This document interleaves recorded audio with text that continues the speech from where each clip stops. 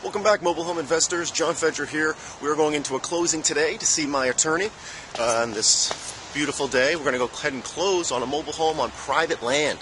It's going to be real quick, going to be real easy. The seller isn't even going to be there.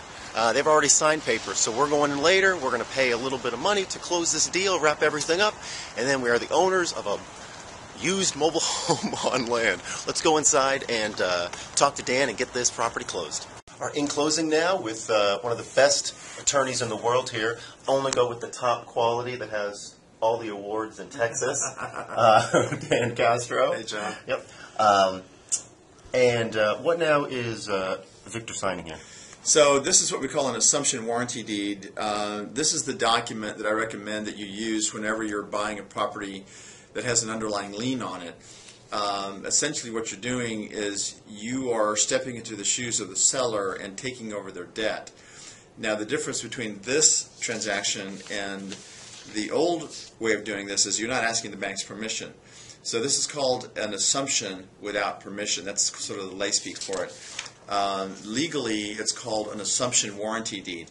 So basically what the seller is doing is literally the language here says, we're giving you title to the house in exchange for you assuming the mortgage on the house.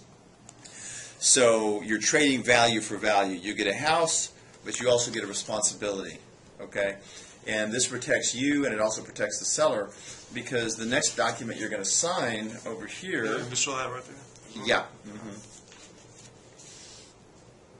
We have Victor here, trustee, someone I trust to the ends of the world, and signing always as trustee. Correct. Two different people. Okay. So these are all the legal descriptions here.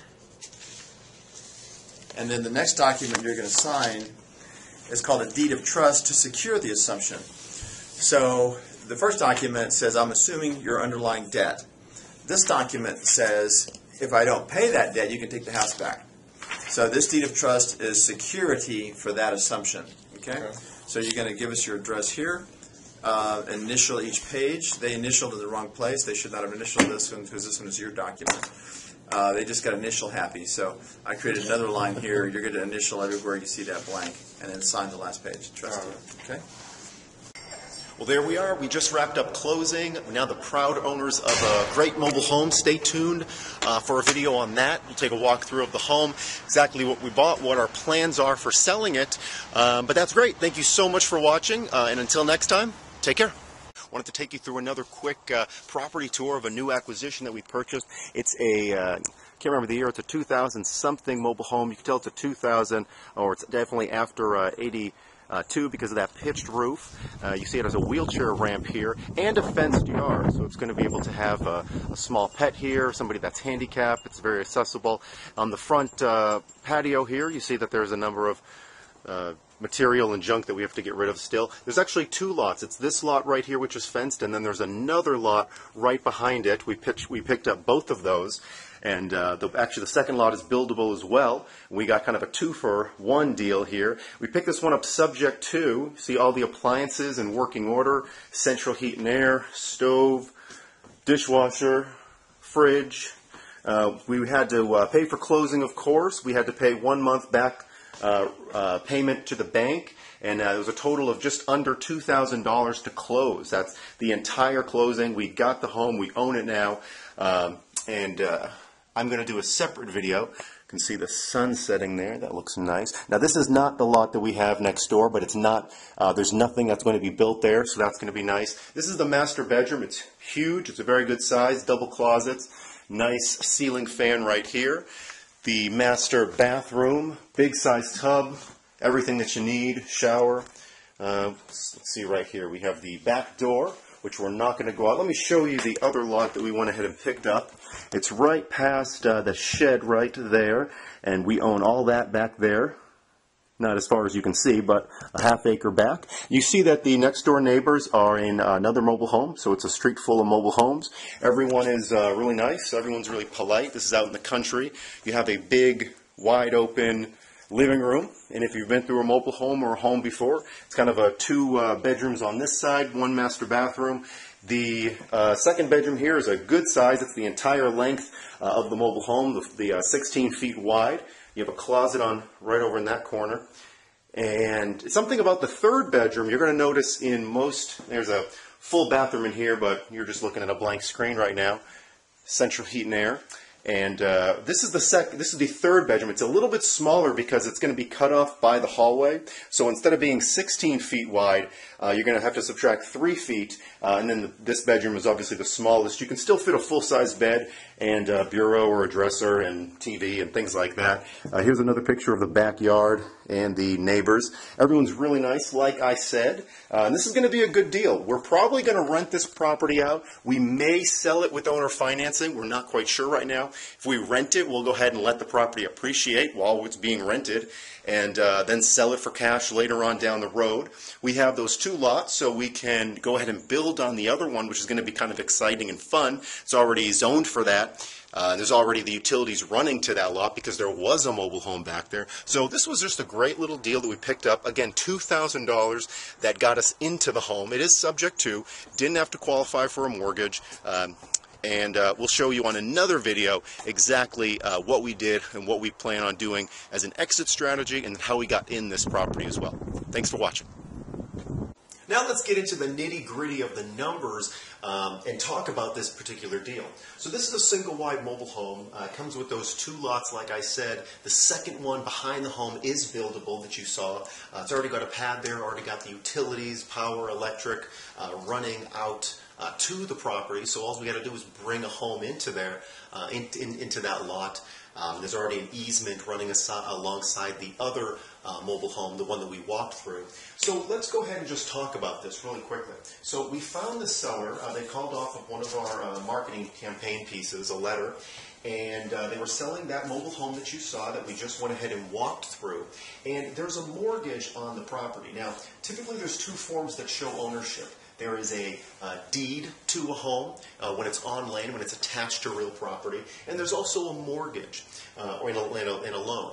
So typically the name on the deed and on the loan and the note or the mortgage are the same, but that's not always the case. And what we did is we actually took control of the property. We were at closing, you just saw that, and now we are the owners. So we went ahead and used our special contract to take the deed and the mortgage and the note.